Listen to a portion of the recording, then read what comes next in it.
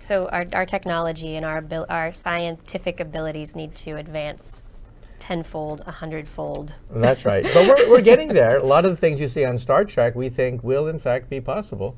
For example, the teleporter, right? Right. Everyone says, wow, Captain Kirk just zapped between A and B, right? Yeah, I don't need a flying car if I've got a teleporter. Who needs to have an airplane if you can just push a button, right?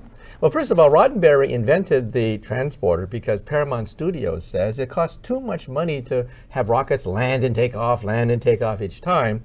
So teleporters were invented by Roddenberry as a measure to cut the budget of the Star Trek series. Oh, I love it. Now, we physicists today can teleport particles of light called photons. The world's record is 100 miles.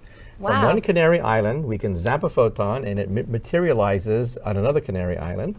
We're going to do that next for the space shuttle.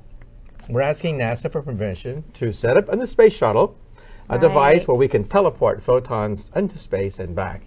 And after 2020, when we go to the moon, we're going to teleport to the moon. There's no limit to how far we can teleport.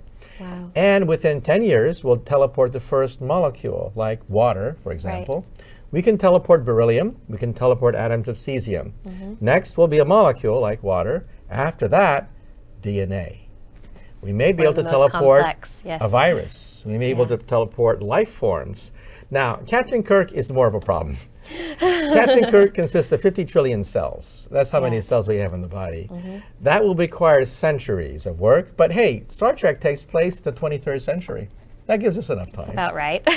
About then, we may be able to eliminate train tickets, eliminate plane tickets, and solve the energy crisis by pushing a button.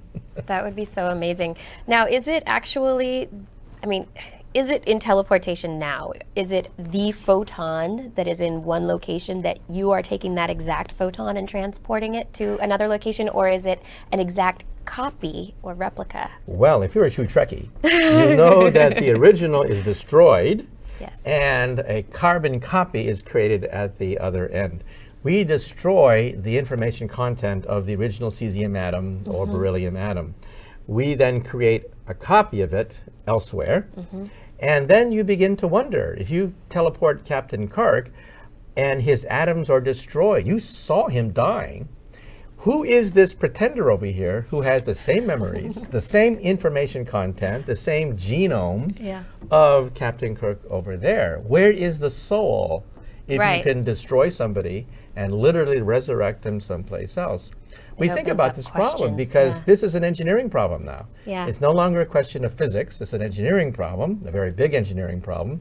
But you begin to wonder what happens when you teleport life. You know, what is being teleported? The essence of life, the soul? You know, you're going to think about these cosmic questions. Even physicists think about these things.